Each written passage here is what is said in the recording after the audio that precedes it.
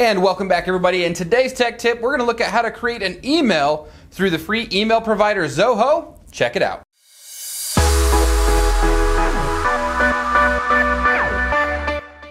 If you are new to this channel, be sure to hit the subscribe button. We do a lot of how-tos, tutorials, and videos just like this one. There are many different type of free email providers out there, such as Gmail or Yahoo or Outlook. In today's video, we're going to talk about Zoho. They do offer and boast that they are a great starter business platform that you can do personal emails, which we'll be looking at today. But if you are limited on finances, things like that, they do offer the ability to host your email until you can go on and upgrade to bigger and better things. So what we're going to want to do is go ahead and open up your internet browser of choice, and whether it's Firefox, Google Chrome, etc. So I'm going to open up Google Chrome. So since the other link wasn't actually working, I have actually found a new link that actually should work. I have it open here in another tab. So instead of going to zoho.com/mail, what we actually want to do is go to mail.zoho.com.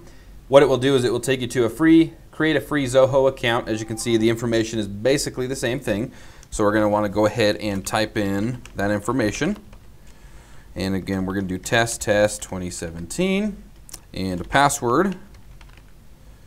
And of course, once again, the phone number to verify you're not spam. So once we've got that in there, once you've clicked sign up, again, it says by clicking sign up, you agree to the terms of service. If you want to read those, and of course the privacy policy, you'll want to click on those links to actually go through and read those. Otherwise, go ahead and click sign up. It'll give it a second, it'll say loading, and then of course enter the verification code. And that'll come through on your phone.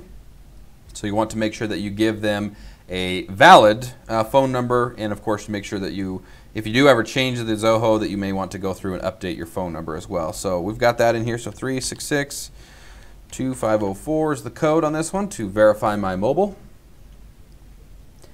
Once you've got that, again, it will load, and of course it's going to come up with some tutorials and things like that. As far as skipping through those, it looks like you can just go ahead and click on those to the very end. And then up at the top here it says see it later or close forever. Go ahead and click close forever.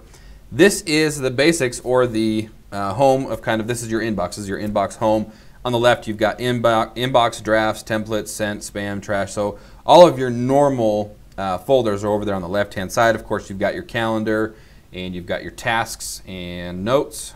Looks like you got contacts and then bookmarks as well. So you can kind of go through here, play around with it, and kind of customize it the way that you want.